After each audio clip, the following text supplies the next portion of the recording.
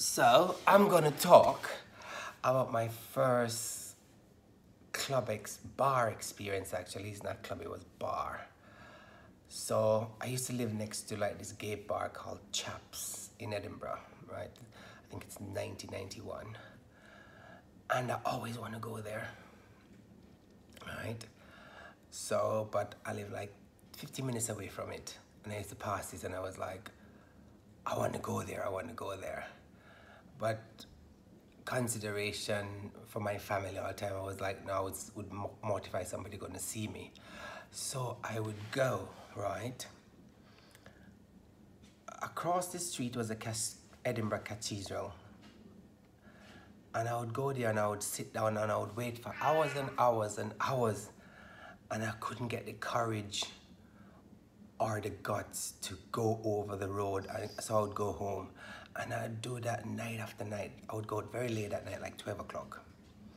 And I would do that night after night after night. And I would go home, no courage, right? So this particular night, I was like, I'm going to go in there. And I'm going and I'm over there and I'm trembling. My stomach is going like, I can't explain it, right? And I'm thinking, if they're going to let me in, I live in a white city. And it's all white people in there, so don't know what's going to happen. And back them days, it's a black door, and you have to buzz, and they look down on you through a little hole, and if they want to let you in or not, if you're not look too gay. And I'm like, what's going to happen? So this particular night, I pick up the courage, and I look up and down, up and down, up and down, and see if anybody coming, anybody I know, and I run across the street, stand up and buzz the buzzer, and I'm trembling and I'm begging God, please, please, please, let me into the bar. And I see the camera looking, and the guy looked through the hole, and he opened the door, and I was like, I feel something free. So when I went in, the first thing I went to where the papers are, because they got the boys and pink magazines, but they were broadsheet in the corner. And I buy myself a Coca-Cola. And I went up the stairs, and everybody was just looking at me, and I was like, wow. Oh, it's like I'm in heaven. Literally, like, I feel like I was in heaven. I feel completely free and happy.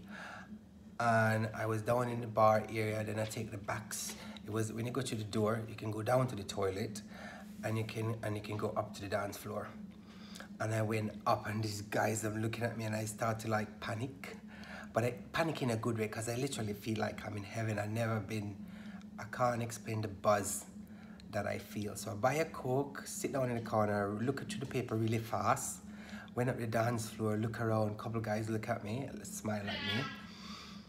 And then I spent like an hour or less than that, and then I went out, and I was so happy in myself.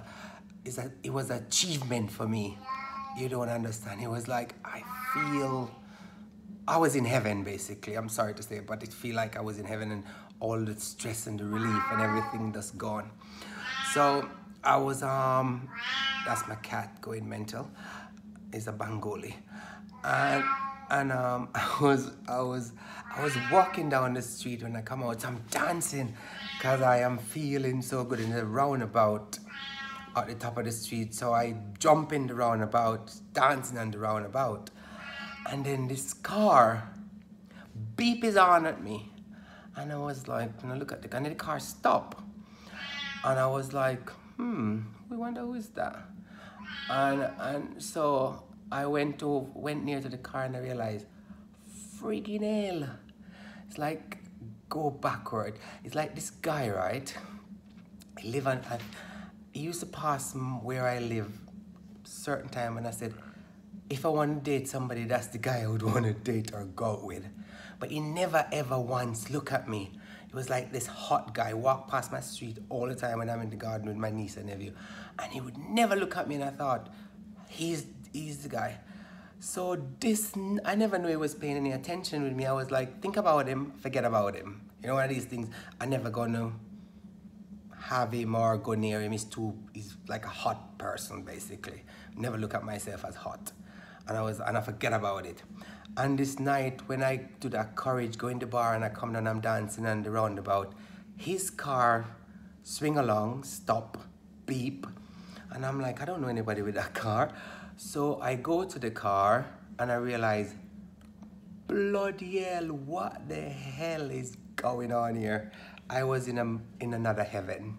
Cause it's like, this guy asked a few times and I was like, it's never gonna, he not even look at me. I'm not in his league. And he was like, hey, you wanna give you a lift? And then I turned around and goes, I went, my parents said I'm not to take lift. My parents said I'm not to take lift from strangers. And I burst out laughing. And he looked at me and then he went, get in the car. And I was like, no, why should I get in your car?